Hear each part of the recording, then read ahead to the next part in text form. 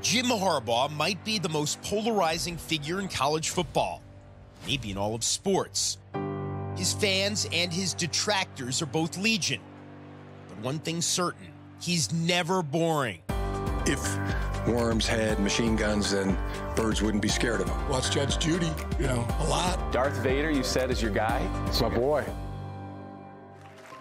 9 years ago, 28 years after his Michigan playing career ended, and just 2 years after leading the 49ers to the Super Bowl, Jim Harbaugh returned to Ann Arbor.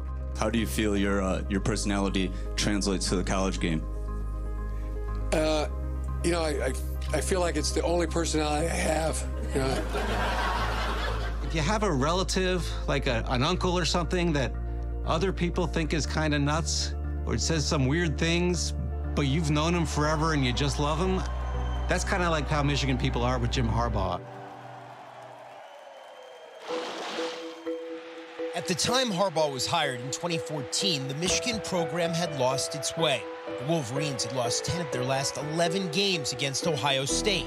Touchdown, Buckeyes!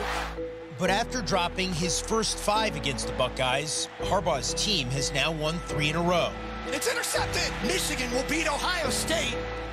In the last 3 years, the Wolverines are 38-3 overall. The Wolverines deliver once again. But as the wins have piled up, so have the controversies. Michigan is self-imposing a 3-game ban for head coach Jim Harbaugh. The ban is a result of alleged violations Harbaugh committed during the COVID-19 dead period.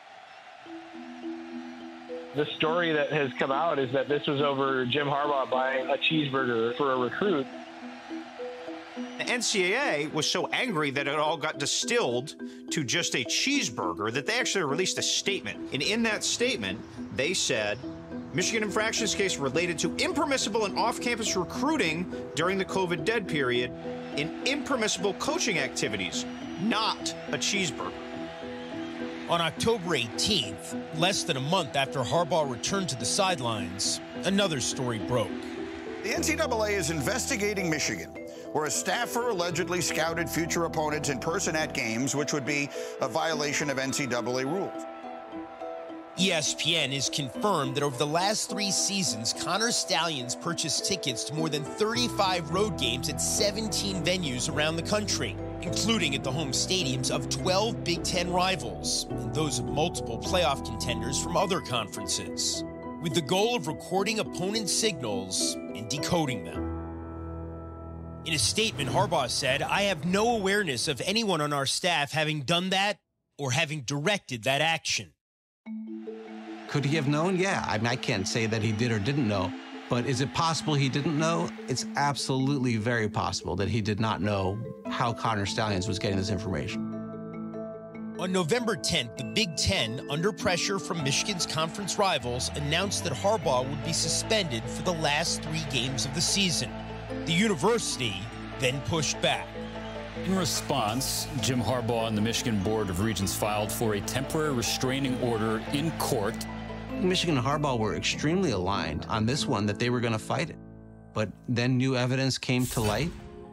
According to multiple sources, the NCAA had informed Michigan that it obtained evidence suggesting a booster helped fund the sign-stealing operation.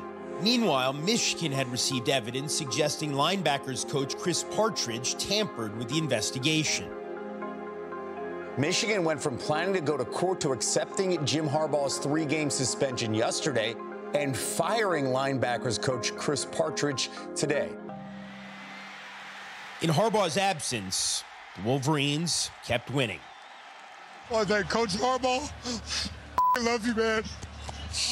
Love the shit out of you, man. Did this for you. Michigan's season has proven what we've all known about college athletics. Winning is a powerful drug, and people will do anything, and they will push aside any optics issues in order to win. Michigan defeats Iowa for their 3rd straight Big Ten title.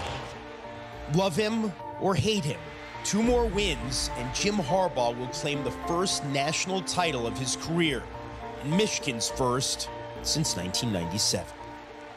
When you get Harbaugh, you get the full Harbaugh.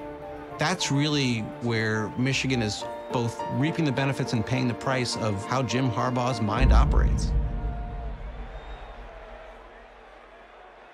Give me something.